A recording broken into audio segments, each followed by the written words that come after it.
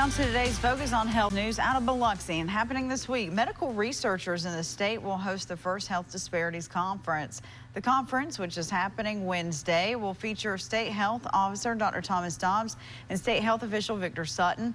The two will discuss how chronic diseases affecting Mississippians can be reversed with healthy lifestyle changes. They say many health problems could increase the risk of contracting COVID-19.